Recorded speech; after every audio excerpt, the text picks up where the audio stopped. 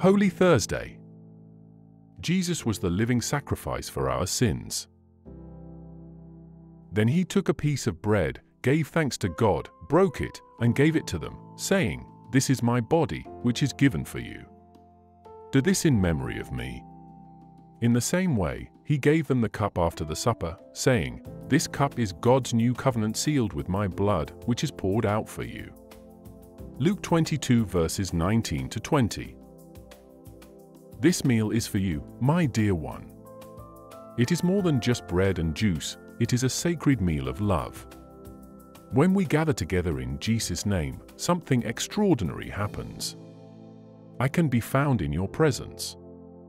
The bread and wine call me to be in your presence.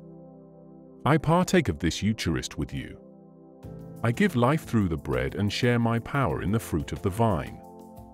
Jesus gave you this meal as a living and loving reminder of his acts of salvation for all humans throughout all time. It is not the elements of bread and juice that make the meal, the love you bring for one another fulfills this offering. The meal is only sacred when you remember to love one another, just as I love you. This act of love is a holy calling.